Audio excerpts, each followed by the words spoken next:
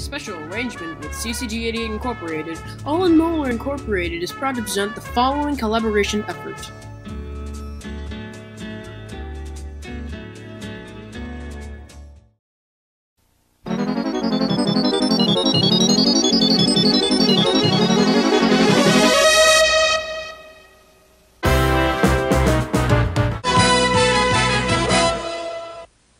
Hey guys, it's Alden. Today we're gonna— Hey, I exist too. Oh, I guess you're right.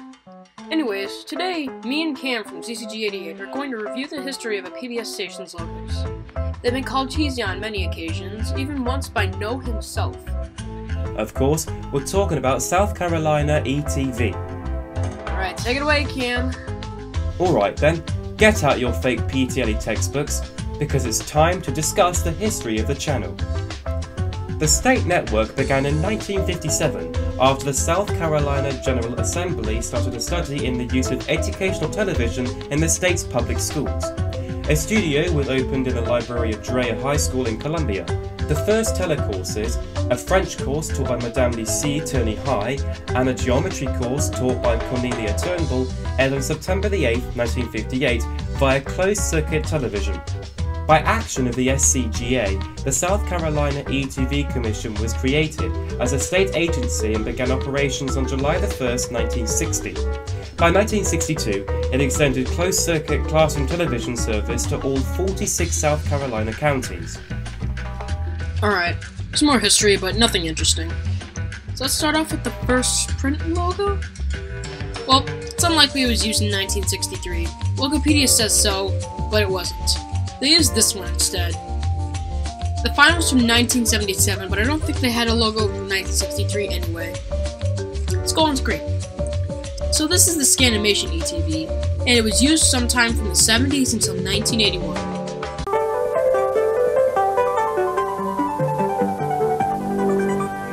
Pretty unique if I say so myself. Most people hate Scanimate, but for most of the time, I just find it dirty. That's 10. I also like the synth. Alright, Cam, your turn for the next logo. Okay, up next is what most people have considered to be the worst logo from the station, Cheesy SC. It was used from 1980 to 1983.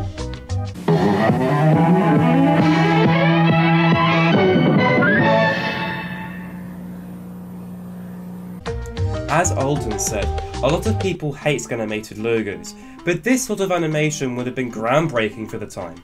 The music doesn't correlate well, but it's certainly catchy. This abstract SC shape would become a universal symbol for the company as it was used until 2000. Arguably the most well-known logo from the company is the metallic SC, used between 1983 and 1993. I managed to find 5 variants of this logo.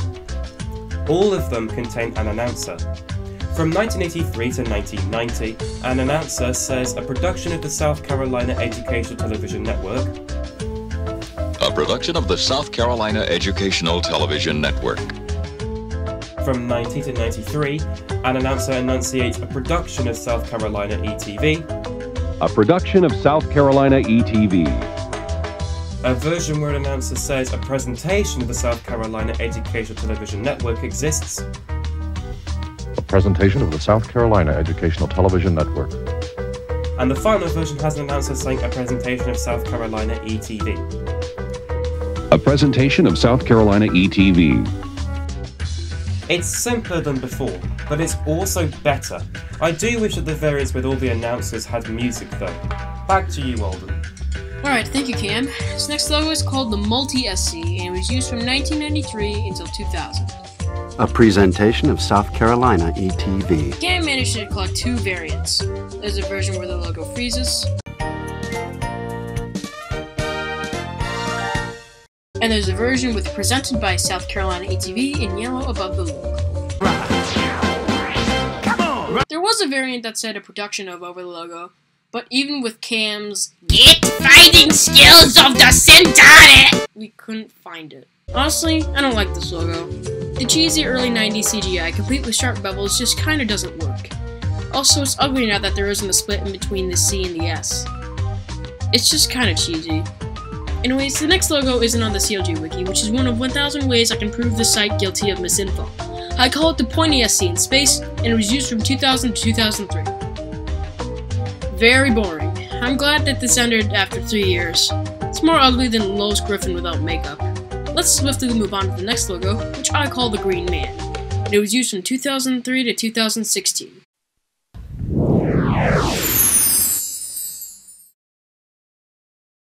There's a version without the whoosh, but it's not even worth playing. I also don't necessarily like this logo either. The guy looks generic and so does the text. It looks very similar to any health organization logo, which are also usually very generic. The whoosh, I can tell, is the exact same used in the Good Times logo from the 1990s, but it is a decent effort for 2000's Flash animation. That's all I have to say, so start mining away at the last two, Cam. We've had some basic animation during this episode, but the next logo is almost at rock bottom. We've called it Boring SC ETV, and it was used until 2016. The CLG wiki is currently unsure about when it was introduced, but the earliest date we know is 2013. This is disgraceful. It doesn't include the man from the previous logo, it doesn't have sound, and it doesn't have pleasing animation. It's left me unimpressed. This might actually be the plainest PBS affiliated logo of all time. Say hello to the blocky SC, it's still in use today.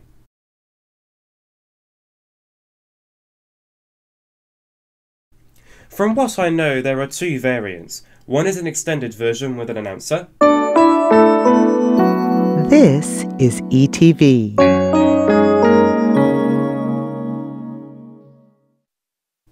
And there's this version without the outline of South Carolina.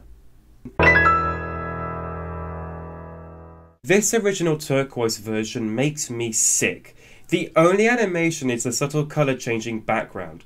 The variants have a little bit more effort, but I'm saying that very loosely. This modern era of logos is dispiriting and lackluster, and considering what's coming out recently, I don't think this modern era is ending anytime soon. I agree with you, Cam. Simplification in modern logos is almost a disease. More companies are swapping, and there's no cure for it. Anyways, thanks you all very much for watching. I hope you like Cam's videos, subscribe to him, and tell your friends about his content, and have a great night, my audience.